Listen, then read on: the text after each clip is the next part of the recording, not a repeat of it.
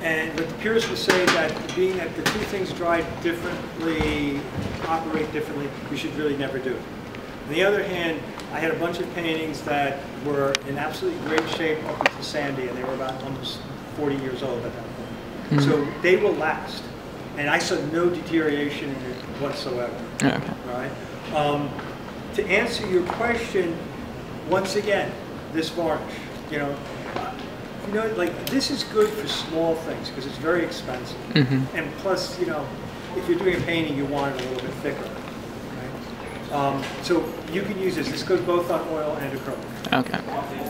The only issue would be whether you choose, and maybe this is a question for Golden, call them up and say, you have paintings that are oil and acrylic, you're not supposed to do it, but you're going to do it anyway. Should you do an isolation coat? Because that I don't really know.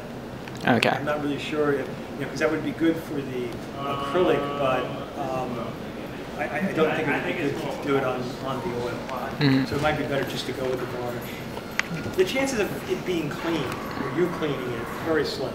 Yeah. I mean, believe me, you have better things to do. I've removed the varnish before, and it's not easy.